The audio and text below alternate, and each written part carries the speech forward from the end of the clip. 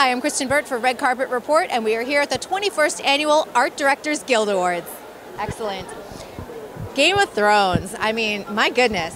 Do you hear from fans all the time about your work? Because they're so involved in the entire world.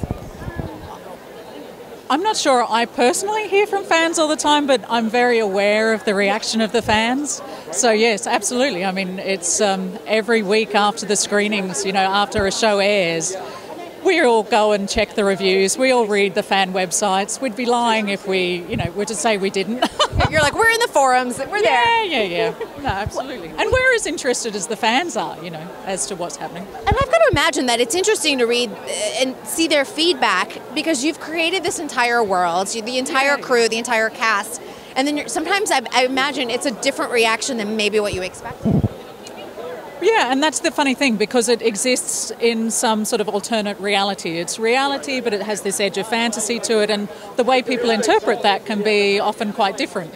And so I'm really looking forward when we see season 7, you know, the reactions that people have to that, because we start exploring a lot of different places that we haven't been before. So I think it's our best work yet. So I'm really thrilled. Ooh, I love that. What were some of the challenges for season 7? For season 7, the biggest challenge the art department had was just time. There were so many builds that we were doing, and they were really significant and big, because as you can imagine, the show's coming to an end. So, you know, we're not going to get out of it lightly. And we were just pushed for time. And we had so many big sets, big pieces that we're filming, because we, you know, shoot in parallel with 2 units at the same time. We have these really big numbers happening at the same time in different countries. You know, it just becomes something that needs to be really carefully managed. I imagine so. That's amazing. Well, thank you for your insight on the show, because I know everyone's super excited about season 7. I know, it's going to be great. I'm really looking forward to seeing it myself. Well, congratulations. Thank you. Nice to meet you.